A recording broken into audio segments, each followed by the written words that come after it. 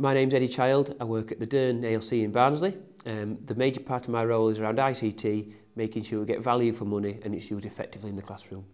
There were several different outcomes from the audit. I think the main one really was that we really needed to update where we were in terms of e-safety. We'd done some training with staff and assemblies for students, and we had some parents' evenings about 18 months, 2 years beforehand.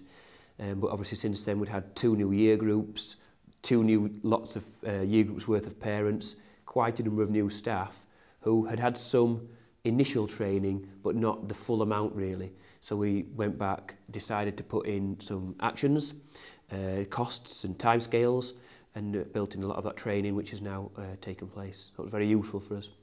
The audit produced a really useful set of outcomes that then became part of our school improvement plan. With lots of different things on it, but that enabled us to put allocate the correct resources and people to each action as well, to make sure that they were done properly and weren't just paid lip service to. We then decided to revisit the audit and the resulting action plan each fortnight to make sure we're progressing well with those actions. The initial time spent wasn't huge to get the audit underway and to put together the action plan, but certainly the actions that we've built and some of them that we've now taken are well worthwhile. It meant that we didn't miss anything, because without doing a full audit we may have missed some things that are really quite important. I think the main benefit of the audit was that we weren't missing anything.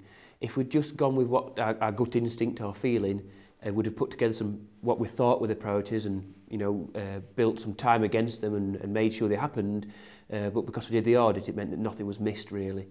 I think the best thing about working with Civica has been the ongoing support that we've got, not just the technical side, but actually Civica staff coming into the classroom, working with teachers and students to develop skills, knowledge and understanding. We've been really pleased with the process, the audit and the outcomes that we've taken because of it, and we're certainly planning to do it again in the not too distant future.